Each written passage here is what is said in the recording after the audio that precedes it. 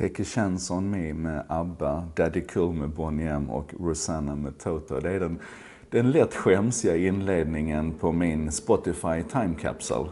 Sen fortsätter den med lite Marley, så det tar ju sig, lite Aquarius ifrån musikalen Hair. Klassiker som Hotel California. På 9:e plats började tuffa till sig lite, upp och ner med KSMB, och sen just idag är jag stark med Kenta på en 10:e plats. Första Lundell-låten på en 11:e plats, det överraskar säkert alla som känner mig. Fantastisk lista. 55 låtar har Spotify satt ihop till mig i min lilla Time Capsule, och idén är att det ska vara en sån här throwback-sak, att man ska liksom komma tillbaka till den musiken man lyssnade på en gång i tiden. Och folk är djupt fascinerade över det här. Det lanserades igår. Daniel Ek, friend of the pod för övrigt. Jag vet att han tittar på detta. Och du ska snart få svar på den frågan du ställde för 2 veckor sedan, Daniel. Förlåt. Chefen för Spotify, han är ju briljant i det här med att fånga musikens själ och liksom trycka på våra knappar. Och Spotify Time Capsule är 5+. Men vad den inte är, det är det som många andra sådana här Time Capsule-applikationer är. Ni vet Time Hop och Moments och den som finns i Facebook, den här This Day in History eller vad det nu heter för någonting.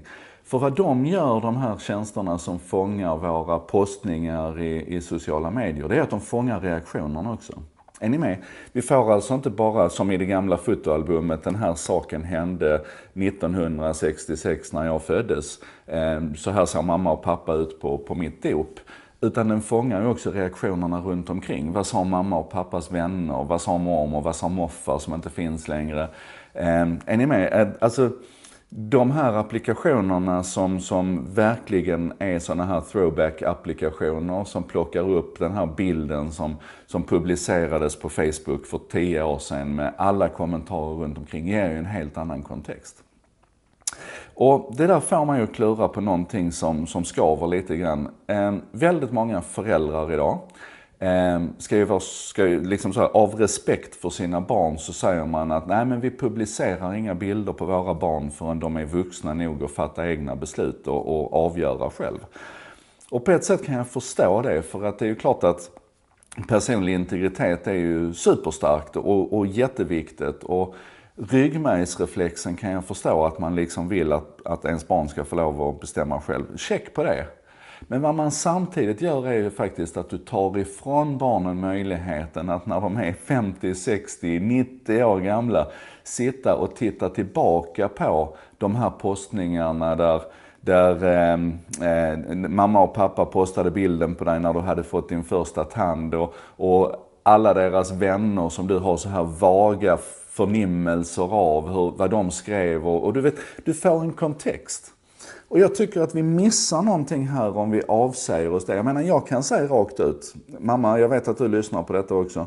Jag hade varit tokig på dig och pappa om Instagram och Facebook och YouTube och alla de här tjänsterna vi har idag, om de hade funnits när jag var liten och ni inte hade postat bilder av mig. För det är ju det hela den här throwback-grejen handlar om, att få komma tillbaka i tiden. Inte bara till den enskilda bilden utan till hela den här kontexten. Och nu ska jag inte knuffa alla föräldrar där ute i en speciell riktning. Ni ska fatta era alldeles egna beslut. Men ni måste vara klara över att det ni gör när ni fattar beslutet att inte dela med er i sociala medier av era barn, det är ju faktiskt också att ni fattar ett beslut att ta ifrån dem den biten. Och det är ju så, avvägningar man gör. Jag vill bara att vi inte alltid ska gå på den här första ryggmärgsreflexen och säga nej, men så, jag vill att de ska besluta själv. För det kan de inte. Ni har redan fattat beslutet till dem. Ni har sagt att din personliga integritet är viktigare än att du i ett senare skede kan liksom titta in i den här throwback-bubblan. Ja, men det var bara det. Och så, ni har väl Spotify allihopa, antar jag. Så gå in och kolla upp Your Time Capsule på Spotify. Jag ska posta min. Jag hoppas det går att dela dem. Jag ska posta min så att ni kan se hur skämset men samtidigt alldeles underbart är. Och så gå inte på ryggmärgsreflexen alltid utan tänka ett steg längre. Ja, slut för idag.